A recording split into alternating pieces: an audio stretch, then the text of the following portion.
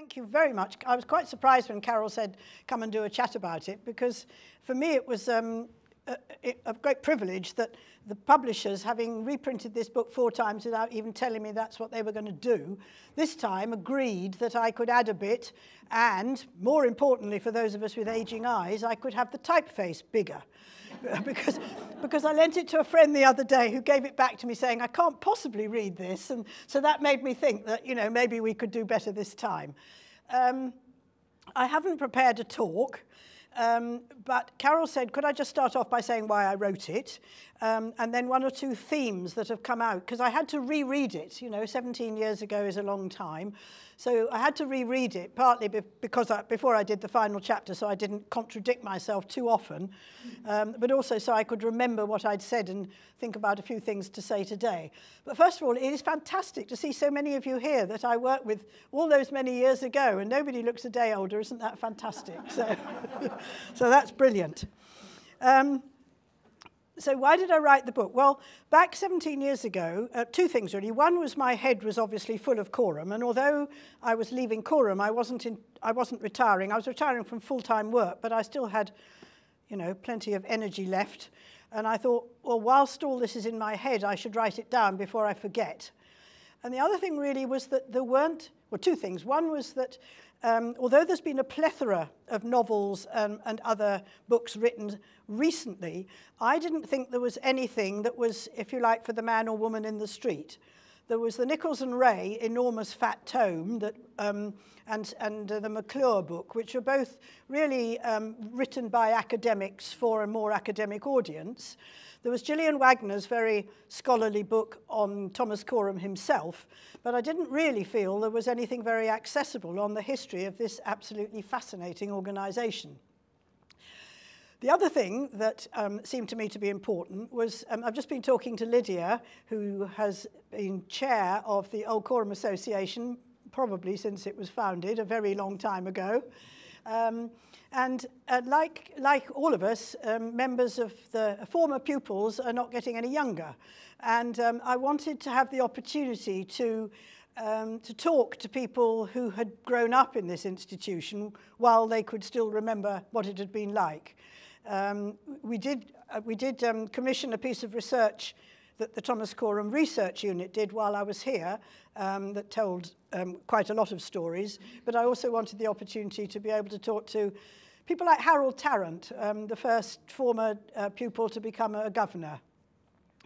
And I think one of the things that came out for me very strongly from that, and particularly from Harold, an amazing gentleman who lived into his 90s. He was, yeah? Right. He was the first former pupil to become a governor. He led a very successful career in business, and yet he wouldn't go on television because he didn't want anybody that he knew in his street to see him on television and know he was a foundling. And I think those of us who are perhaps, well, I don't count myself as younger, but those of you who are a bit younger will perhaps not appreciate just what the stigma there was in illegitimacy. I mean, it's called the Foundling Hospital, but it's never been about foundlings, ever. But if they'd called it the Hospital for Illegitimate Children, nobody would have given a penny for it. So it was all a sort of marketing spiel to get people to feel sorry for these abandoned children. But as you probably know, the children were not abandoned. They were brought here by their mothers. And the mothers persuaded the governors that if they took the child, they, the mothers, would never be contacted and would be able to get on with their lives. So it was never a foundling hospital.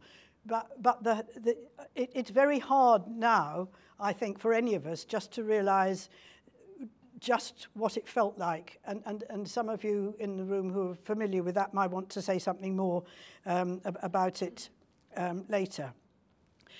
I don't know that I need to go through the history because you'll either know it or you could read about it afterwards. But what I've done is just pull out a few themes that struck me that still have some resonance today. Yet another book. How many of you have read Lily by Rose Tremaine.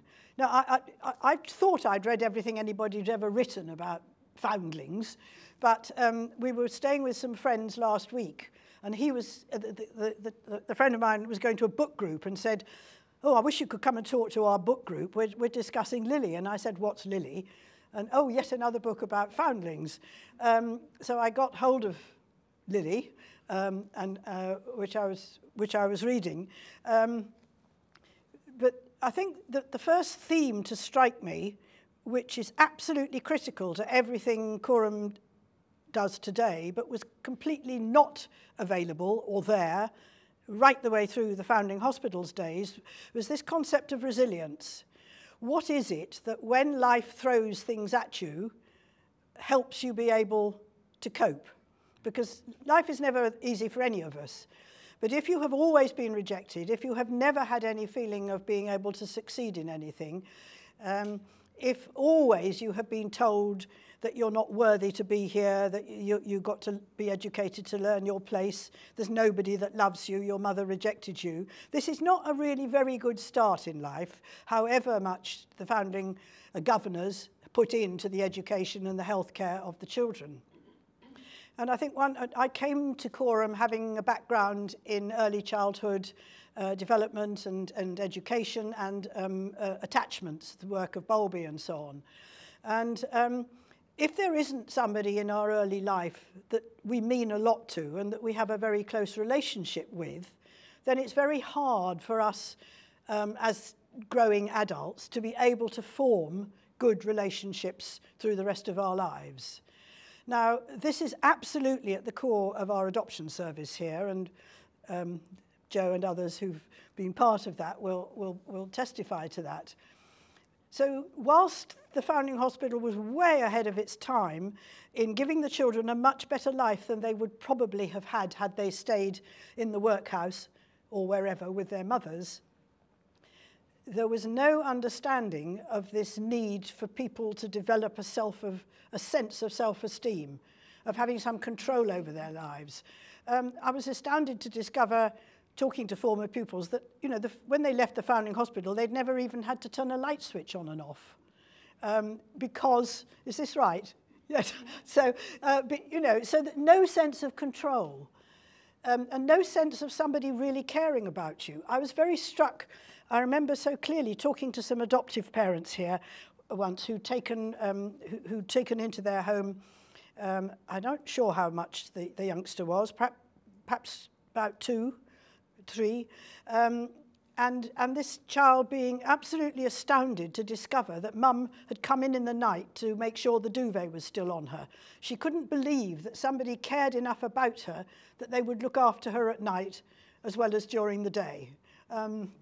A simple story, but I think the two things they got really right, the governors at the very beginning, were one, the fact that children spent the first 5 years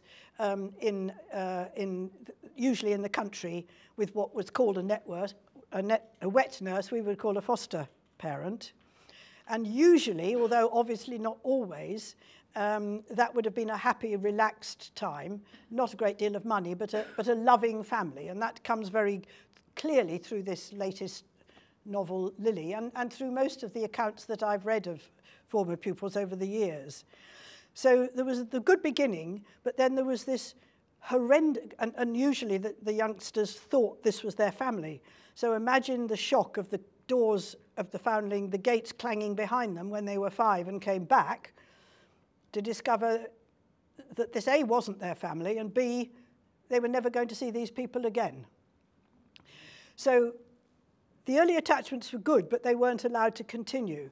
The other thing that was, I thought, struck me as being quite far-sighted from the governor's point of view was that once the children left the founding hospital in the early days, and on the whole the boys left to go into probably the army or the navy, the girls often into service or into a trade in the growing prosperity of Georgian London, the governors kept in touch with the girls until they were 21 and the boys until they were 24, and they probably would have left at 14, 15, 16.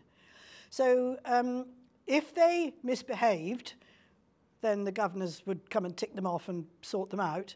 But if they were mistreated, as was sadly occasionally the case, then the governors would find another placement for them and sometimes even take the whoever was running the business to court.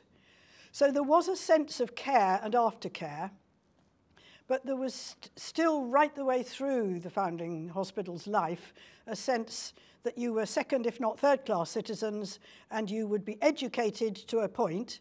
I mean, children were well educated by comparison to their peers. They learnt to read, to write. This is the earlier days I'm talking about. To read, to write, to add up, to read their Bibles.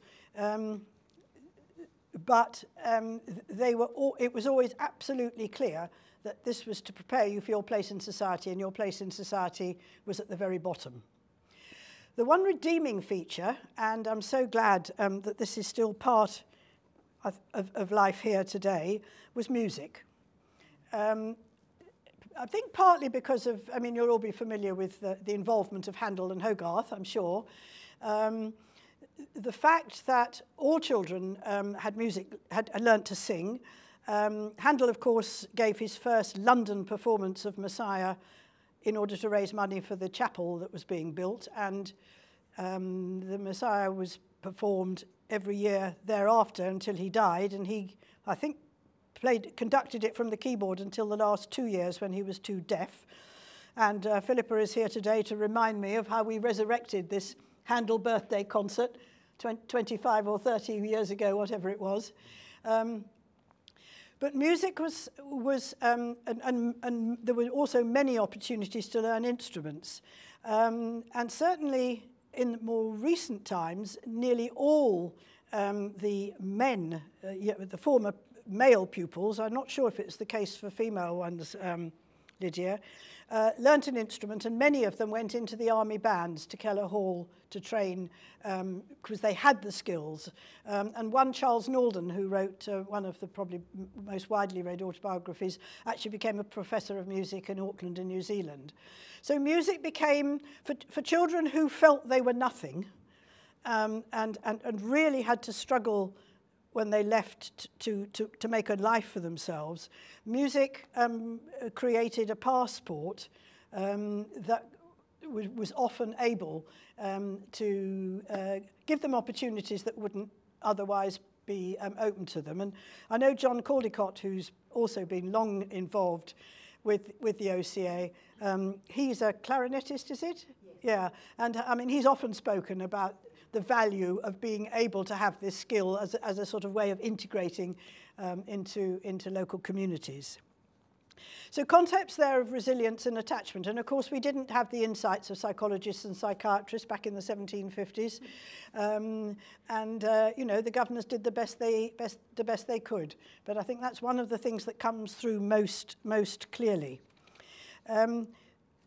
The emphasis on education I've already mentioned. Coram, interestingly, was as keen to educate the girls as the boys, which was quite unusual in those days. He argued justifiably that if the women were the mothers of tomorrow, then they needed the education just as much as the boys did. So girls and boys were all well educated for their station in life, and better educated than they would otherwise have been, I'm sure, had they not been in this, what's actually a children's home. It was called a hospital, but it was a big residential children's home. Obviously, today, both when I was here and now the work that Carol's taking forward, ensuring that children have an appropriate education and are mentally and emotionally able to take advantage of that education, particularly youngsters who've been in the care system and been in and out of care. That's been a key theme, I think, of everything that Coram has been about. I should have said under music, actually, that I think one of the best things that happened when I was here was when we set up the music therapy service as part of what was then a community campus, to have a community facility for music therapy actually within these open access services. It's quite difficult as an outsider. You can't sit and watch music therapy. It's very much a relationship between two individuals. But you can see a lot on a video. And watching some of the children, particularly children placed for adoption, who had had really traumatic early experiences, perhaps were elected mutes, hadn't said anything for ages, had very destructive behaviour. Just watching how the rhythms of the music and the skills of the music therapist could change this youngster into a child who was able to join in with others and enjoy playing music. I mean, it was absolutely incredible. And I know that creative music and the other creative therapies are still very much part of life here, aren't they? Just a quick word about people. Coram was a very difficult man. He upset a lot of people, but he was absolutely single-minded in his determination to set up the founding hospital. It took 17 years of traipsing the streets of London to persuade the great and the good, and he was not a member of the aristocracy. You know, this was not natural territory. Carol reminded me it's 17 years since I wrote the book, so sort of synergy there. But he was absolutely determined that he was going to get this institution up. And of course he did it not through the landed gentry and the aristocracy, but through what we would today call ladies who lunch. The ladies of what not in distinction? Quality. Ladies of quality and distinction. And the museum had a wonderful exhibition to commemorate 100 years of women's suffrage, where they brought together the portraits of a lot of those ladies of quality and distinction. And these were mothers and sisters and daughters of the great dukes and earls of the country. And I think in the end what tipped it was the fact that there was quite a lot of illegitimacy amongst the aristocracy, but they were not made to feel ashamed. It was just quietly hushed up. There were people called Windsor or whatever actually came in. Anyway, so so eventually, through these ladies of quality and distinction and their husbands and fathers and brothers and so on, so the charter was signed.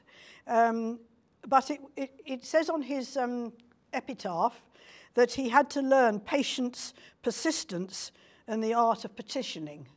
And I think, but certainly, that's something I had to learn. Patience doesn't come very naturally to me, and it's probably something you've had to learn.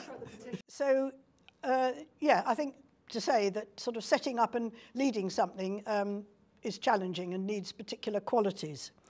The other thing to say, though, is the extraordinary time and commitment, time and resources of the governors. In those days, I think there were several hundred governors, but they elected a general committee of about 50. And these people met every single week, and they set absolutely everything up. They commissioned the building, they arranged to take in the children, they kept absolutely detailed notes through the billet books and so on, which you'll see on display here and over in the museum, of every single child, what they wore when they came in, what they were like, where then they had to appoint hundreds of nurses and thousands of foster parents, and inspectors who looked after the children, and then bring them back. They had to arrange the food. They managed to get the kings or queens, whatever time it was, physicians to be part of the medical setup.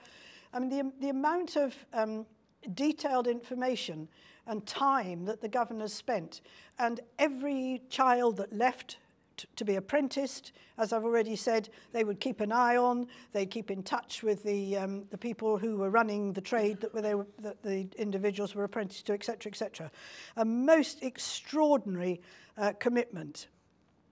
And then, as now, they are all volunteers. And I imagine many of you are trustees or governors in voluntary organisations. And sometimes those of us that are employed to run things get a bit frustrated when we think people are sort of interfering and telling us what to do, and we'd rather do something else. No, I didn't say that, did I? But I mean, Coram has been so fortunate over the whole of its nearly 300 years, hasn't it, in the quality of the people that have come to serve on its governing body and as trustees.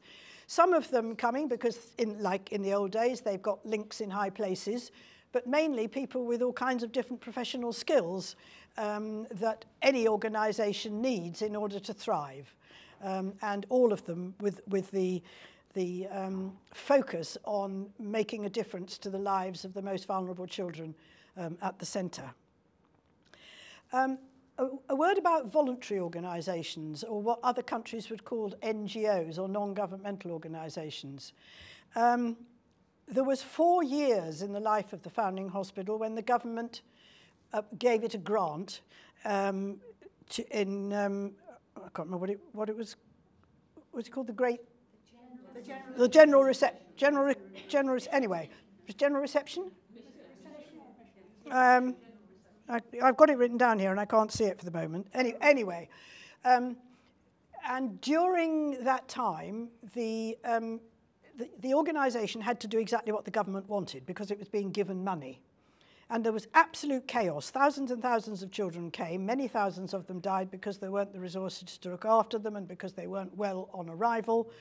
And it persuaded the governors then to continue with what they had always done, to rely on donations and on buildings and on, sadly, having to sell buildings and then move to Berkhamsted and sometimes to shut down successful projects. But at the end of the day, voluntary organisations are in a position to be very unbureaucratic, to be pioneering, to be innovative, to be flexible, to be fleet of foot, to be responsive in a way that the state, however well-meaning, can't be.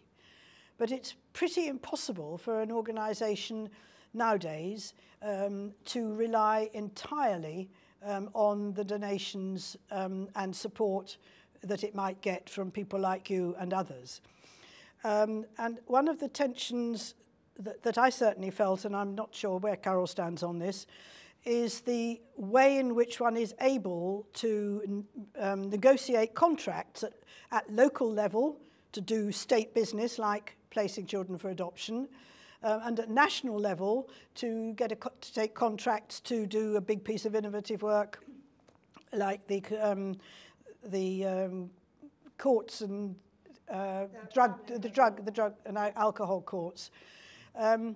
It's really important that one has a good partnership where there is statutory funding, but the exciting bit of working in the voluntary sector and running a voluntary organisation is being able to do things over and above what you are paid to do.